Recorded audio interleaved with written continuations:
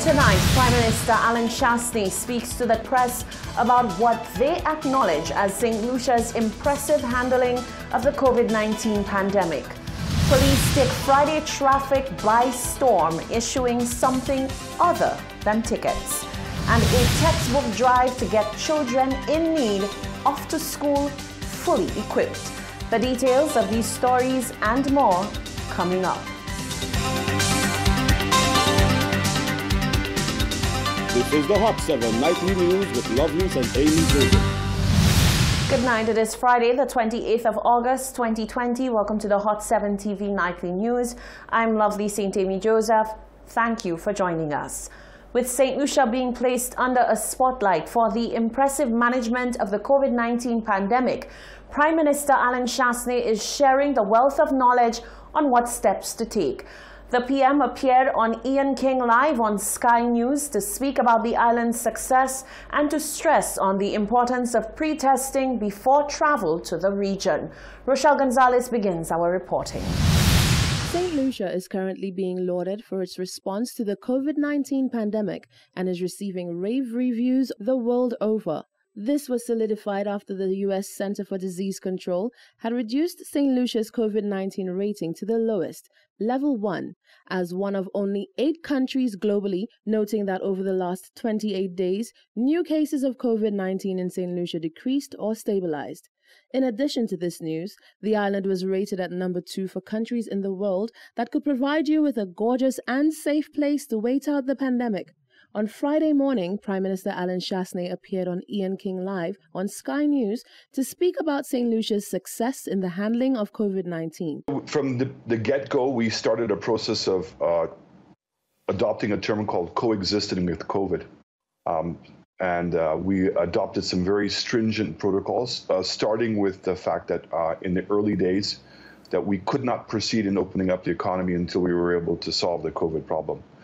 So we locked down like many of the other countries and have been slowly opening up our economies since May. In June, we opened up our doors for tourism, and we started receiving our first set of guests in the beginning of July. So we've had almost 2 months of receiving tourists into our country, and the protocols that we've adopted have been working very successfully.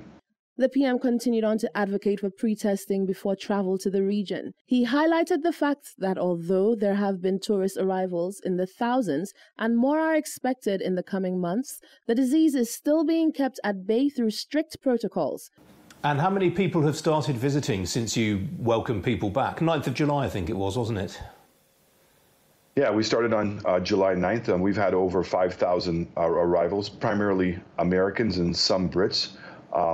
Since then, we do pre-testing before people come down. We have some very stringent protocols, both for the guests as well as for the staff.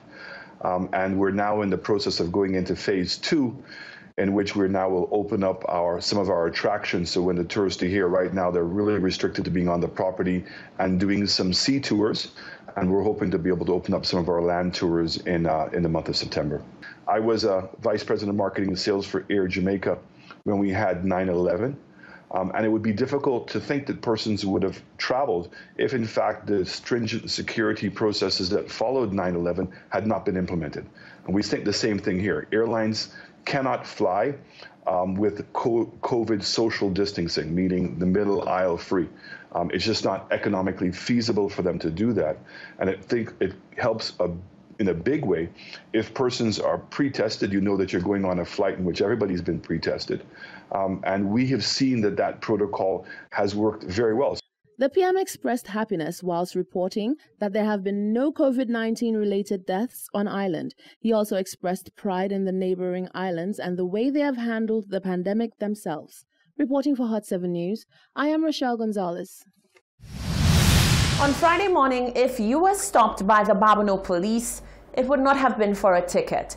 Inspector in charge of the Babonneau police station, Terry Bradley, and his team handed out food items to motorists as they stopped along the Timon-Balata highway. Bradley says this is an initiative which forms part of the community policing drive and was conceptualized by the Babonneau police station. Genevieve Gonzague brings us this feel-good story. Often, it is nerve-wracking when one is asked to stop for a traffic check. However, on Friday, many residents and motorists in the community of Babono were in for a pleasant surprise from officers of the Babono police station who gave out food items to the vehicles they stopped along the Timon-Balata highway. Inspector of the Babono station, Terry Bradley, gave Hot 7 a little insight as to what the initiative was. Today, the Babono police conducted a traffic check with a difference. Our primary objective was not to issue traffic tickets, but we had some produce from Babono we wanted to give out to persons. We gave out breadfruit, green fig, macaboo, and other seasoning we had from Babono. This is part of our community policing drive because we always appreciate the fact that the police must work with the community to keep the community safer. The initiative, Bradley says, was more than welcomed by the public. He explained that the police were thrilled to be able to put a smile on the faces of the individuals who received the produce. The public, I believe, embraced this idea. Many persons were very happy to receive, and not only to receive, but the gesture, I think persons appreciated the fact that the police was actually giving them something. So I believe it was a very, very good initiative. Persons were even asking us, to continue on that venture. And I think it was kind of a surprise to many persons who thought that they were going to go through the rigorous process of, producing documents, etc. But like I said, our primary objective was not to issue any tickets, but to ensure that, we gave something to the motorists. He says there is a great need for proper community and police relations and hinted that more initiatives to engage and support the community of Babono will be held soon. We're hoping to continue such initiatives in the future. We're hoping not necessarily doing the very same thing today, but we're hoping that, we could come up with other ways to, give back. During the course of Friday morning, over 200 breadfruits were given out to motorists. The officers indicated that in addition to seeing the smiles of the people receiving the food items, it felt good being able to give back. Reporting for Hot 7 News, I am Genevieve Gonzaga. Tourism Minister Dominic Fede has indicated that the government of St. Lucia had a part to play in the Center for Disease Control and Prevention CDC's decision to upgrade the island to the lowest COVID-19 threat level. Minister Fede said it would have been remiss on the part of the government to allow the island to be misrepresented in such a manner. Rochelle Gonzalez reports.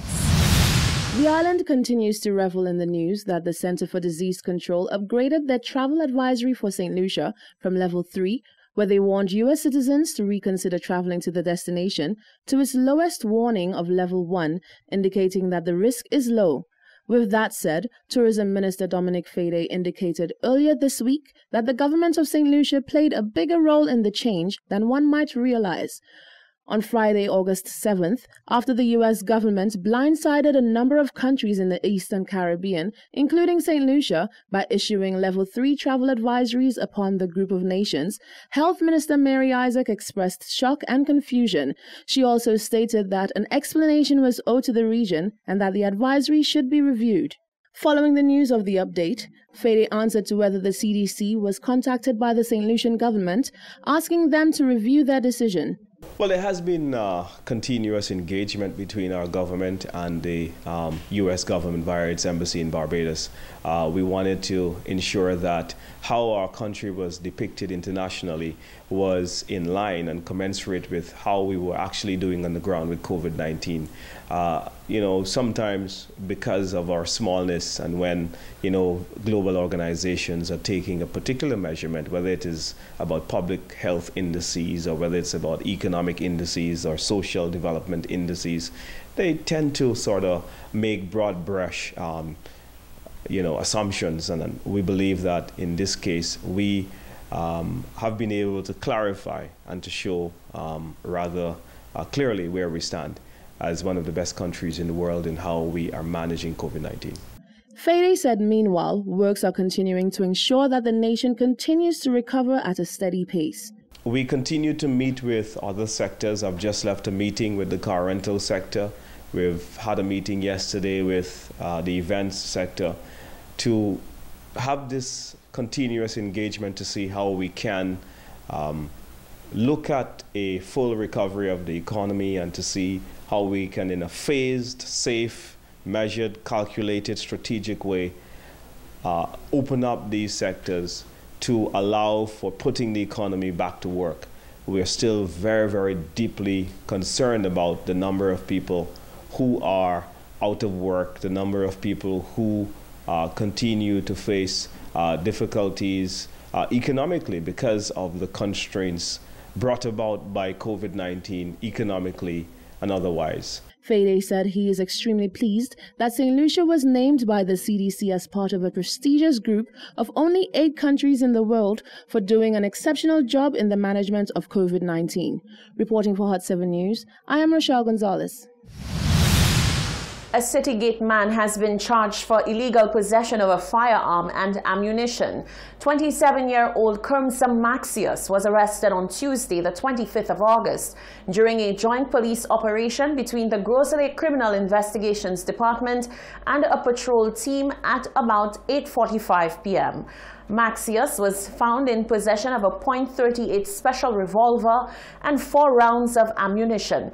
He was charged on Thursday, the 27th of August, and taken before a magistrate who remanded him in custody until the 14th of October 2020. Maxius was charged under Section 22 of the Firearms Act of 2013. They Often Cry Outreach, also known as the TOCO Foundation, created by St. Lucian artist and Goodwill Ambassador Taj Weeks, on Thursday, the 27th of August, presented the Ministry of Education with laptops and tablets to assist schools in meeting the demand for increased access to digital devices. Weeks and his board members have donated to various sectors and organizations on the island before in the areas of at-risk youth, education, sports, and health. The brief handing over ceremony at the Ministry of Education headquarters at the waterfront saw the Chief Education Officer, Dr. Fiona Philip Meyer, principals, and other education officials expressing their thanks to the TOCO Foundation for its invaluable support. Thank you so much.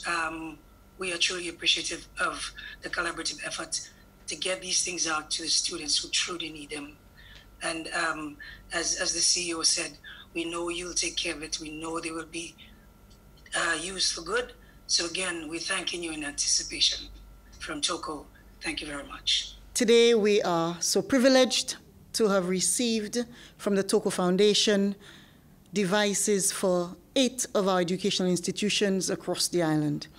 And that gratitude we extend because we know that it was given with a genuine heart, really looking at the educational attainment of our children.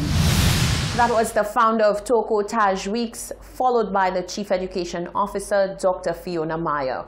You're watching the Hot 7 TV Nightly News. Still to come, Dr. Venus Cherry puts on a textbook drive to ensure that students get what they need for back to school. Youth speak on the challenges of changing public perception of youth who are from underprivileged communities. And a heroes mural depicts outstanding citizens. We have that and more coming up after the break.